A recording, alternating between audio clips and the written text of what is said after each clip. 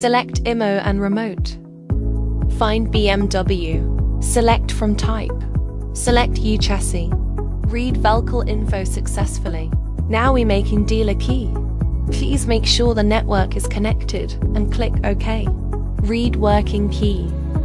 OK. Welded completed. Now we connect it to the device.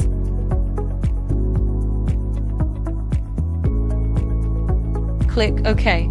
Enter the file name you want to save. OK.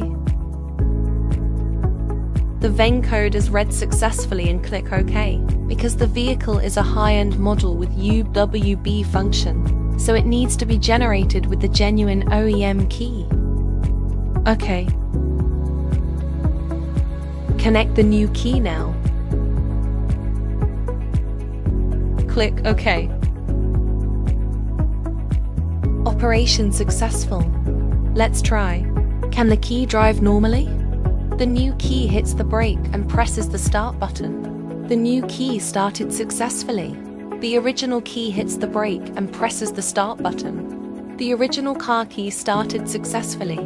Let's try again to see if the remote control is normal. Original car key lock car. Unlock. New key lock car.